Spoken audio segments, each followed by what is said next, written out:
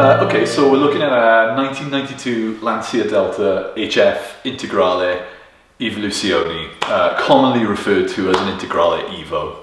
Integrale Evo 1 as opposed to an Integrale Evo 2. So a lot of people out there, if you haven't done your research, or if you're a fan of rally, but like it's hard to keep up, right, because this car's almost 30 years old. A lot of people think, well, the Evo 2 is the widest, with the tallest struts, the ultimate version of the car. The Evo 2 and the Evo 1 are actually very, very similar. The difference being this Evo 1 was actually a homologated car, which the Evo 2 wasn't. The Evo 1, you know, raced in the sixth consecutive year, actually, that Lancia won the World Rally Championship Constructors title, the Group A title as they called it back in the day. So that's what this car is. It was an amazing achievement. Probably, I think from a lineage perspective, I think the thing that I really love about it, it was a car that really created heroes, because if you think about, like, this car was designed in the mid to late 70s. It's crazy to think, right? So, and this 1992 model wasn't even the final year technically that the car was produced. But what you saw, it was designed by Ital Design, which was a fantastic coachworks and design company in Italy who designed unbelievable cars that you'd be familiar with. Like, for example, some people look at this and they say, wow, it looks like a Mark I Golf. Designed by the same guy, right? Designed by Giugiaro. He designed the Mark I Golf. He designed crazy things like the Series 1 Lotus Esprit. He even designed the DeLorean, right? And also, think about anything cool in Italian in the 70s and 80s. Maseratis, Alfa Romeos, he designed them. But of course, the design brief when he originally designed this was not a World Rally Championship winning car. What he was designing was an economy car, you know, that anyone in Italy could afford to buy. It was cheap. It would have been front-wheel drive originally, and you would drive it to, you know, to dinner. You drive it to the grocery store. That's what this car was intended for. So if you think all those years later, we get to, you know, the mid-80s, and they start thinking, the engineers start thinking, wow, like, what if we do something interesting with the drivetrain, right? We could do something incredible on different kinds of terrain in a championship like World Rally Championship, the Group A stage. That could be great for our brand. We could sell a lot of cars. And what we had, of course, back in that time period, this is when I was a kid, was the idea of, you know, homologation. So if you think about amazing cars like the E30 M3, the 190 Mercedes Cosworth that were racing in DTM at the time, you know, in order to enter a car into a race, the idea was that you also had to make, produce, and sell a certain number of that model of car to members of the public, right? So you could be sitting there on the weekend watching a race, watching your hero drivers in the car, and then, you know, on Monday you go to the dealership and the car, it's sitting here, like right here in Rad Garage. You can see the car, it'd have a price ticket on it. It might have a more civilized interior, right, than the one that your heroes are racing on the weekend, but ultimately it is the, you know, World Rally Championship car. So 1992, Lancia at this point had won 5 Group A Constructors Championships on the trot, and I mean, you had no business winning that many championships on the trot, right? You're competing with fantastic cars that are in that series, like the Ford Sierra Cosworth was in there, the Toyota Celica GT4 was racing, you know, the Audi 90 Quattro was racing, and this was a car that was coming to the end of its life, right? Like, no business. So, but what it had was incredible drivers, right? They had a whole series of drivers, and they would select a driver based on the course that they were going to be racing, you know, this weekend, for example. So, fun fact, in 1992, I would argue they won Group A by the skin of their teeth, right? You had Juha Kankinen, very famous racing driver. You had Didier Aurelier, who was a fantastic driver, but neither of them won the championship. They came second and third, right, to Carlos Sainz. Carlos Sainz blew him away for consistency in the Celica GT4. But of course, with those two amazing drivers racking up points across the whole season, Lancia, again, they won 6 consecutive Group A World Championship title. And actually, fun fact, that makes this car, and I can say this with no ego, because of course I didn't build this car, right? But what I love about it is that it's actually the most successful racing car of any series of all time because of what they were able to do. And I think that's a fantastic feat. And I don't know, you know, that's part of why I want to buy this car, is because arguably I'd say this is a better car to own, you know, in the year 2021 than it was the day it came out. I can talk about that a bit more and why that's my opinion. But also it's this cherished thought of like owning this little bit of my heroes right from my childhood. Yeah, so 1993, right, year after this car, so Lancia was still selling the Evoluzione car that year, but there was no works team anymore, right? 1992 was the Martini works team. Most people will know this car being in white with the Martini color livery, right? Incredibly beautiful, arguably one of the best liveries of all time. 1993, a non-works team was raced it, they did not win anything. 1994, Lancia, serious financial difficulties, right? So as a marketing exercise, they made the Evoluzione 2. Yeah, very similar car, right? They did things like just very subtle things to distinguish it. They painted these, right? Like they put different seats in it. They gave it a little bit more power, but also smaller turbo so it would spool up faster. They put a catalytic converter on it because of course emissions were becoming a problem at the time, and no team picked up the Evoluzione 2. So it's a fantastic car to own. From a pedigree perspective, when I was looking for a car, I really wanted this. I was lucky enough to come across this Evoluzione. And of course the reason is the car was end of life, right? So in 1993, those two drivers I just told you about went to Toyota and won the championship in the Celica GT4. So they blew the non-works Lancia Delta Integrale team. So when I say this is a car that made heroes, it really was. You know, they shone in this car, and then they went into the Celica GT4, was technically a superior car, right? And they blew everyone away. And then of course the Escort Cosworths come along. You know, the Subaru Impreza comes along. In '93, you had the Lancer Evolution. In '94, you've got Evolution 2, and of course we're also familiar with, you know, the pedigree of those cars and where they come from, and they were just the next leap, right? The next generation in chassis development and drivetrain development over and above this. You know, I think arguably a better car to own and drive on the road these days than maybe it was when it was new, but you know, can you imagine in 1992 and even earlier, right? Because you could buy, you know, Lancia Delta Integrales with maybe slightly less power, slightly less difference in, you know, the late 80s, early 90s. Can you imagine having a hatchback with 200 horsepower, you know, in that time period? You literally own a rocket ship, right? A total, you know, wolf in sheep's clothing, if you like, right? So I think that the development of cars is fantastic. Things are getting so much power now, like even some of our daily drivers, right? It's so normal to have 300-400 horsepower and amazing traction. But I think what makes driving really enjoyable, at least on the road, if you're not lucky enough to have like a great circuit that you've got access to or something, right? And you've got to enjoy a Sunday morning road, you know, or a late evening drive, you want to go for a 30-45 minute squirt in your fun car, you know, on a Wednesday evening or something like that. You know, what you really like to do is drive, you know, a slow car quite quickly, you know, as opposed to this incredible, exotic, super fast, like prancing horse car. Don't get me wrong, I'd love to own those cars. You know, if someone offered me, like, I don't know, a 488 Pista, if someone wants to give me that for this, I'll take that deal all day long. But in reality, I'm probably going to have more fun driving this on my favourite roads. Maybe not at the ragged edge, right, but I'm going to have more fun driving this. So this car has been tuned to around 270 horsepower with some supporting modifications for that. Tyre technology is a lot better than it was now when this car was new, right? So I've got Dunlop Durezas on 17-inch wheels. This car originally actually came on 16-inch wheels. No, 15-inch wheels, the OEM wheels for the Evoluzione.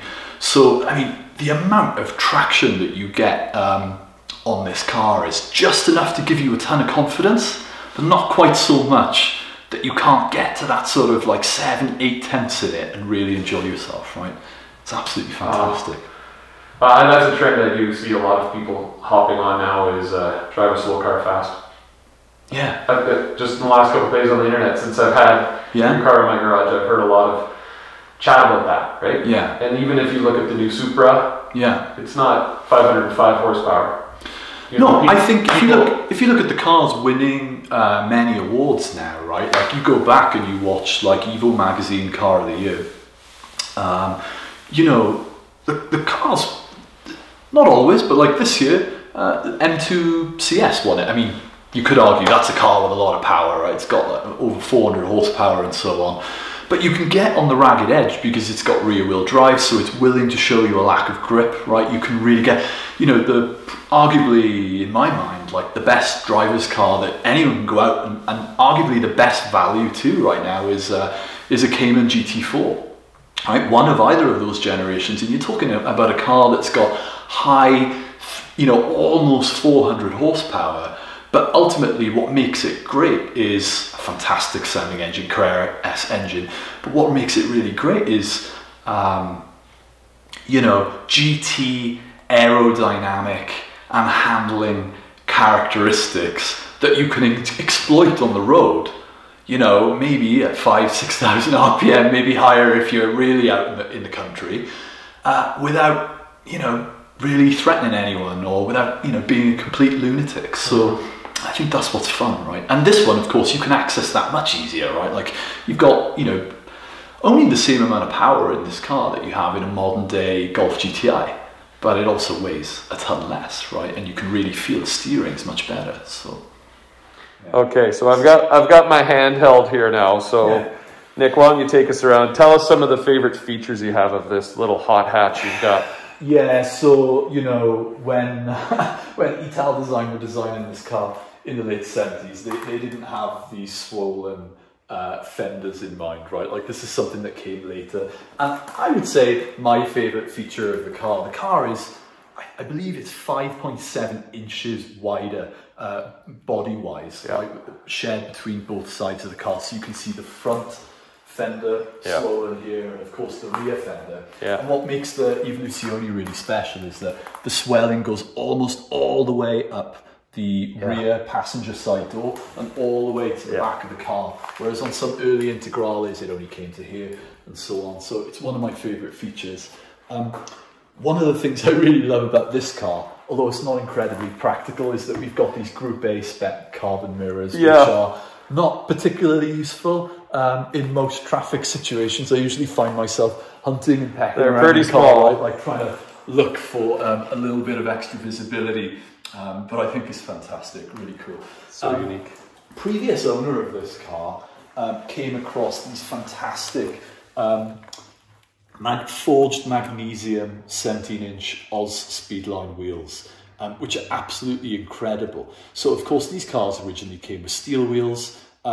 Most of, I think every Integrale I've ever seen at a car show, they do have a replica of this wheel, which is 17-inch. It's a cast steel replica version of it, but this has these lighter and very period correct magnesium wheels in it, which now speaking as a detailer, I don't appreciate these wheels very much. They're beautiful, but there's a lot of surface to clean there, but they sure look good. I don't think they look good on this car. I don't think I've ever cleaned them in the time I've had them. I just spray the hose on. Well, luckily I've got a few brushes, so I was able to get in there. So we can open up the hood and I can show you, but specifically this car sits a little lower than people might typically see with an Integrale if you're looking at like period rally pictures. So interestingly, you know, things to know about rally is that different stages would have very different setups for the car, right? Like, for example, if you're in Corsica, like the badge I've got in front of this car, you're going to be, you know, on asphalt, right? So you're going to want more of a, you know, typical motorsport racing track ride height, which is what you see on this car now. So suspension setup that we currently have in this car, which is fully adjustable, is configured to have this car set at a tarmac height, which is of course most of what I'm spending my time doing. So this engine has been fully rebuilt under my ownership. So the thing about cars of this age, right? So this was an Italian-built Integrale, as they all were, built by the factory, as opposed to being built, by a coachworks company, as they were towards the end of their life when Lancia were really struggling. And Majora, the name of that coachworks company, for anyone out there who's interested, they sit, right? So this car was built, it was exported to Japan, and as many of us know, Japan is a bit of a mecca to go for cars that we traditionally think are now all rusted and they're gone, right, long gone, because of the very dry climate that they have in Japan, but also incredibly, I would argue, the most strict possible safety and mechanical standards to keep a car that's over a few years old on the road. Is very expensive to keep and running old cars, which is why you typically don't see a lot of old cars on the road just in your day-to-day in Japan. They tend to sit. So this car was purchased by the original owner in Canada about 10 years ago. He purchased it from the original owner in Japan, which is fantastic, because a lot of Japanese cars come through the car auction. So what he was able to do is understand the full history of the car, and this car had been sitting, right, for a really long time. So he brought the car to Canada, drove it a couple of times. He's known for bringing lots of fantastic, exotic cars and things that we don't really get in this market over to Canada. But of course it sits, so this car's only got 54,000 kilometers on it in its whole lifetime, which is why it's in such fantastic condition. But of course, seals go. Yeah. Engines don't like to sit, right? So it went to a second owner. And that second owner owned it until about 4 years ago when I bought it. And fun story, actually, I had been working on another project car of mine a number of years ago, and I was selling some car parts. And I met the previous owner of this car, selling him some seats, and he'd done a ton of work to this car. A lot of, things like the suspension and the wheels, and replacing some interior bits so that they look absolutely brand new. We'll open the doors in a minute, and you can take some footage of the door sills. Everything is brand new in the car. It looks like it could be in the showroom tomorrow, right? And no one would ever know it's been sat in before. But what hadn't been taken care of in this car, and something that I fell victim of, is, engine maintenance. Not that while it was being driven, it had been taken care of. The top end of the motor was actually in fantastic condition, but unfortunately I busted a bearing in this car a couple of years ago, and so we went down the road of having to do a full dismantle of this engine bay, engine out. Went to a Lancia professional who completely rebuilt it. Wow. Shipped it away. Is that right? To a fantastic builder of these engines named Yuri, who runs a company called Projo in Holland. He did a fantastic rebuild of the motor and created it back to me. And then my good friends at Compact Tuning Lab here in Calgary put it all back together for me. We made some decisions along the way in the motor rebuild as well. We used some materials that just weren't available at the time, right? So one of the things that these engines really suffer from a reliability perspective is maintaining oil pressure, right? So we had the top of the deck completely skimmed. We used things like MLS gaskets as opposed to the more traditional gaskets that, even today. So, I like to say, for anyone who's shopping for a car, and it doesn't just have to be an Integrale, but any sort of 30-year-old car that probably hasn't been driven regularly in 20 years, go in eyes wide open. Prepare yourself. Expect that no matter how good it sounds, right, when it starts up, no matter how low the miles are on the odometer, you're gonna, someone in the next 5 years of that car, someone, whether it's you or the next owner, or the previous owner who's done it before you've got it is going to spend $20,000-$30,000 on something like this, you know, to make it a reliable driver that you can, you know, take out for coffee and things like that whenever you want, that maintains its pressure, that's got all of this boost. And one of the really cool things is another guy I know relatively locally who has a car very similar to this, drove my car last summer and was totally happy with his own Integrale, right? Like, thought it was the bee's knees. Right. Drove right, everything about it was great, and he got in my car after its rebuild, and he took it for a 10-minute spin, and went home, took his car to my mechanic, compact tuning lab, and ordered them to completely tear it down and rebuild the car. His comment was, wow, like, your car is as smooth as, you know, a brand new Golf R off the lot, right? Feels like a brand new car to drive, like smooth, instant power boost once you get into the right part of the rev range. How did you do it? You know, and the answer is, you know, 200 things, right? Yeah. Like, get 200 things right.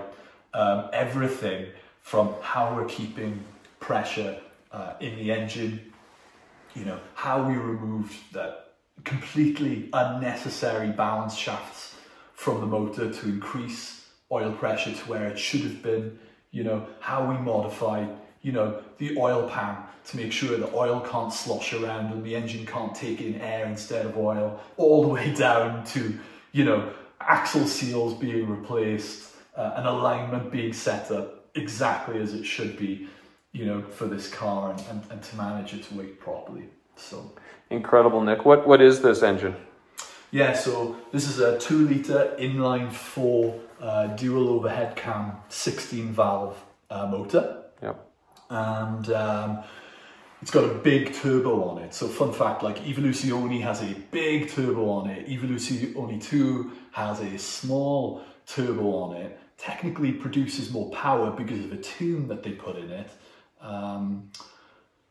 But is not so capable, right, from a tuning perspective. The potential of the Evoluzione 2 because of that is a little less. So this has this big motor, and what we've trained this one to do, right, through the power of tuning, is to get into the boost really quick. So what's fun about this car is that you get into that rev, you go through the rev range and there's not much there. You get to 3,000 RPM, it hits you like a ton of bricks, right? Like, it actually hits you. You know, I've owned, not anymore, I've owned you know, a W205 C63S, and when twin turbos kick in on a 4-litre V8 and it throws you back violently into your seat, you get almost that same sensation of instant torque with this car that you do with some modern day cars. So it feels fantastic to drive through. Is it a high revving engine? Not particularly. No, certainly not by today's standards. I think that, you know, myself, I don't drive the nuts off this thing, right? But you can really enjoy this car between about 3,000 and 5,000 RPM. Right. Be enjoying it. And in fact, you know, one of the roads that I regularly do on sort of Sunday morning coffees and things like that, some of my friends, like my friend Rob, has like a really great, you know, 4.2 litre V8 RA, you know. And one of my friends has a beautiful, you know, Derivative 993 4S, and, you know, it's very capable of keeping up with a wide range of cars, you know, under modern, you know, motoring conditions, right, with these tyres that are on it. Like, nothing really leaves it behind. None of my friends have crazy things though, right, like Ford GTs or Ferraris or anything like that, so hasn't been tested against those kinds of cars. If you look at things like that, just from a condition perspective, right, you can really see, if you ignore the maps for a second, how clean these sills are. So these are actually a pretty rare black leather perforated seat option, which I think are just fantastic. And I mean, they're just really of the period. Yeah, I've never seen a seat like that in a car. That looks like a massage chair. Yeah. Wow. It actually holds you in really well. It's a Recaro seat. If you look, it's got Recaro, you know, labelling on the underneath of it. We could see that, Recaro. Yeah. And the previous owner had done this Group A style tall short shifter right there in the centre, which is a joy to use, right? It's really you know, harking back to the, you know, the roots of the car. And rally. Gives it that rally. Well, thanks for sharing it with me and letting me wash it.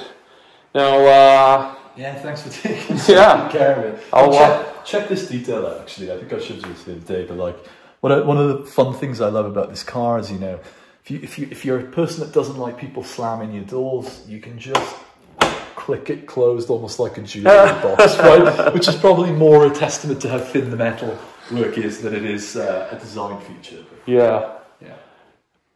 Yeah, it was it's a real experience hanging out with this car, and I know my Instagram followers and YouTube viewers are going to really comment below, guys. I know this is a car that means a lot to a lot of people around the world. It's a global car. And I really love these are those Euro blades OEM? Yeah, so these are brand new. Such a good. I mean, we didn't talk about details, but these are brand new replacement wipers that are. I won't tell you how much I paid. Yeah, your wife might be listening. For these, but yeah, we could have probably had a couple of nights in Disney World for what those. Well, those are the nicest, nicest wiper arms I've ever seen. I couldn't believe that. And I think like one of my favourite features of this car from stock too are these spot lamps, which you know, harking back again, right? We talked about Ital design and how they designed the Mark I Volkswagen Golf, and there you see it, right? Like this is of that era.